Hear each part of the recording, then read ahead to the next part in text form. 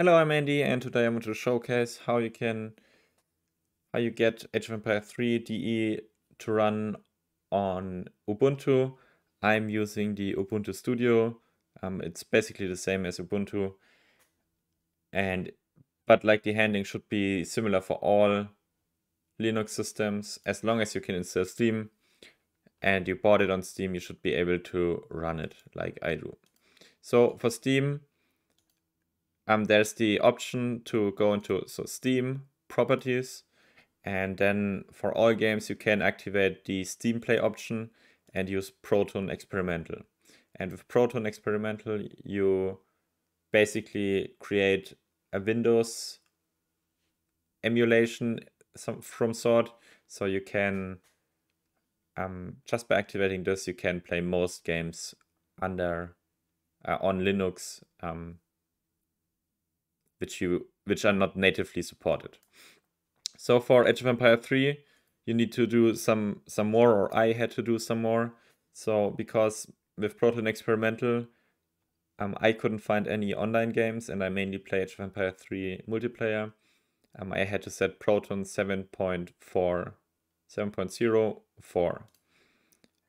And with this option, I'm able to just play it fine, find games, play games, and have no problems so far. And yeah, so let's just quickly showcase it. Maybe one more tip. So what you can see now is that the game isn't going into full screen. And so if that's not working, or if you have problems into getting to full screen, you can just use Alt and Tabulator. And if you do it once, you get in. And then, yeah, that's basically how you tab through the windows. So that's also how it works.